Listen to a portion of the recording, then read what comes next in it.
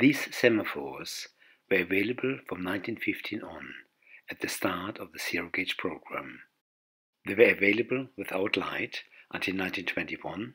The lighted version were produced until 1926. Here you see the lighted version of the single and double-armed 65 and 66 semaphore. The size of this equipment rather fitted standard than zero-gauge.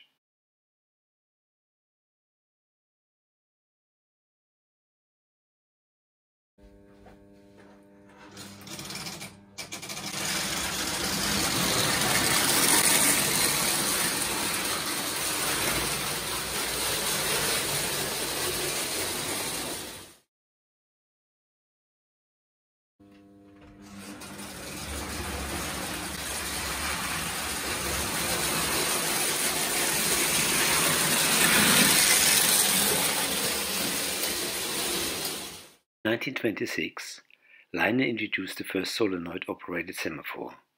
The solenoid was either activated by an insulated track section or by a 41 contactor, as shown here. The sensitivity of the contactor was adjusted with a screw.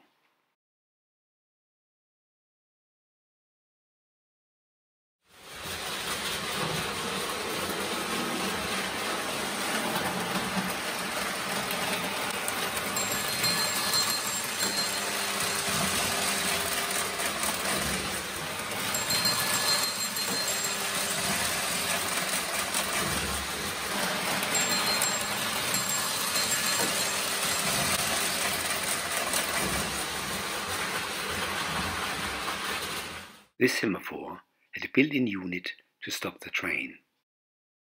Here you see the circuit.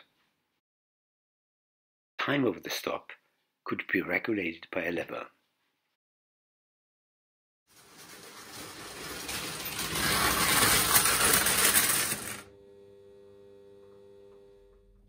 Now the coil heats up the bimetal, which bends until it makes contact.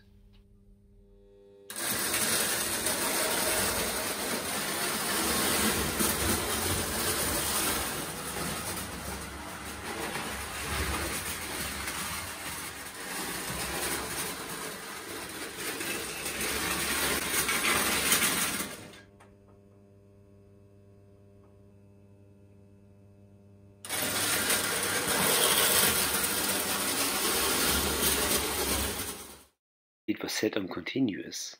The train didn't stop.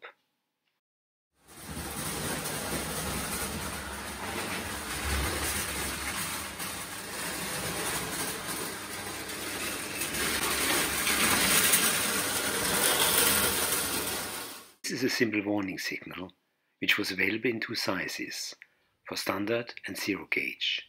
The standard gauge was available from 1920 to 1939. The zero gauge from 1925 to the end of the pre-war production period.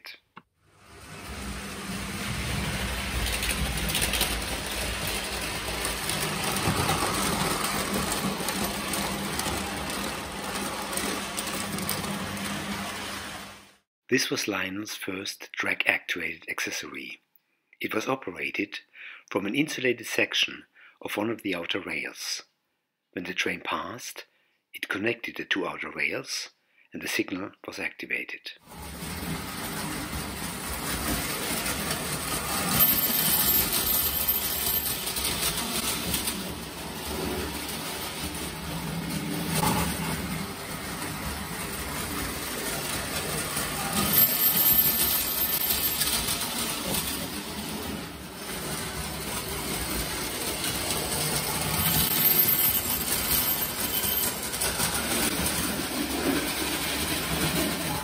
This accessory was connected to two adjacent sections of insulated track, which activated the two lamps, one after the other, when the train passed by.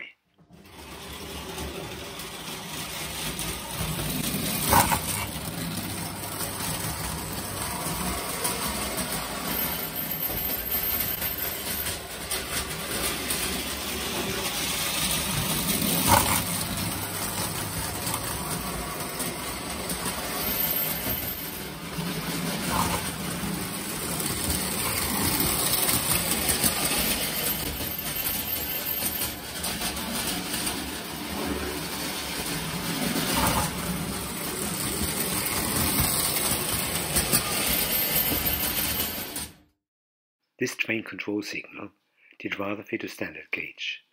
It contains a train stop circuit, which is not activated here.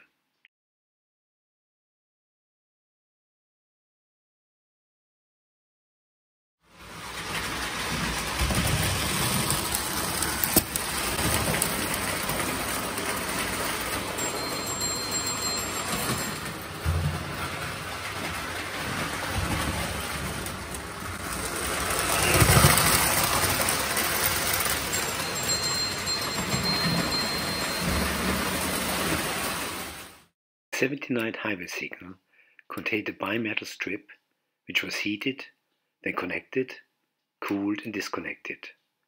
This resulted in a blinking action.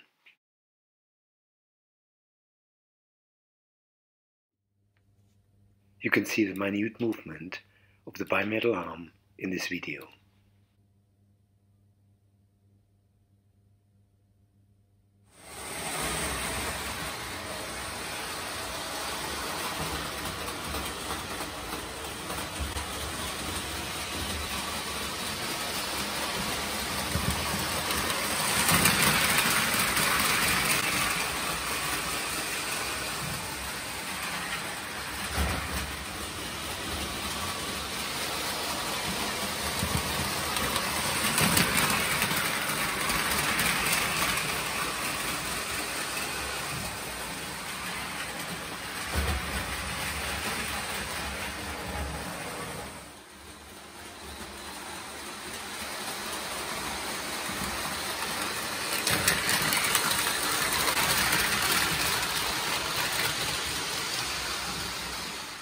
This traffic signal was another item fitting rather to standard gauge.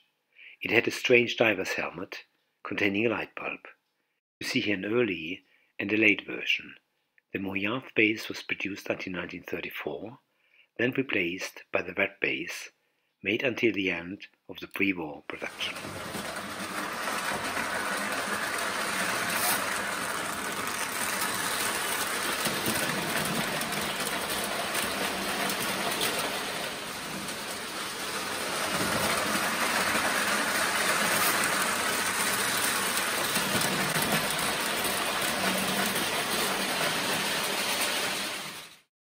This was a modified version of the 83 traffic signal with a more appropriate top instead of the diver's helmet.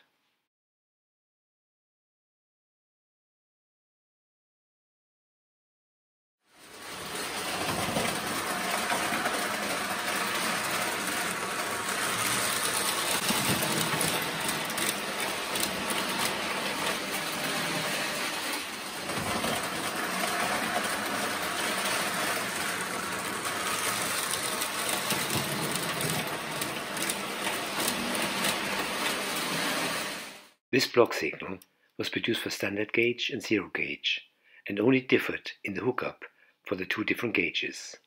In 1936 it became universal as 99N.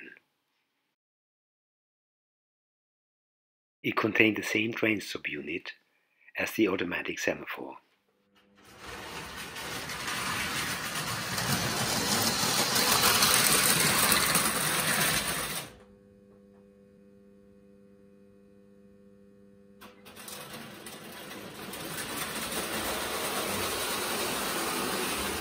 When the lever was set on continuous, the train didn't stop.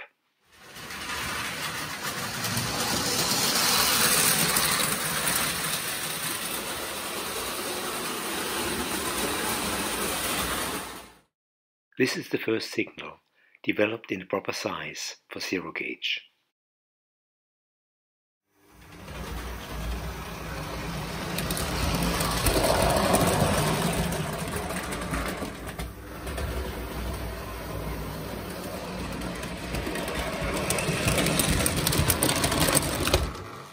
The automatic highway signal used a special contactor with two sections which separately activated each of the two lights whenever a wheel passed over it.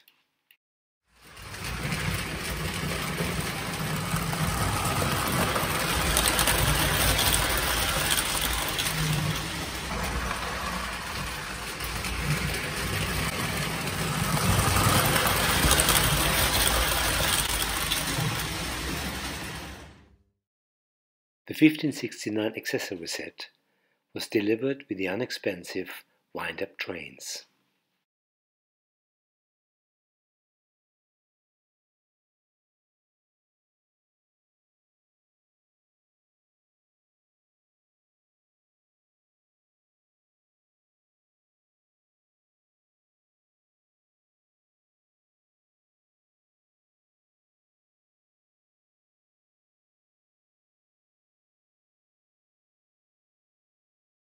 This huge signal bridge is only appropriate for standard gauge, and I have not mounted it on my zero gauge layout. It was only in 1952 that Lionel introduced the signal bridge for zero gauge.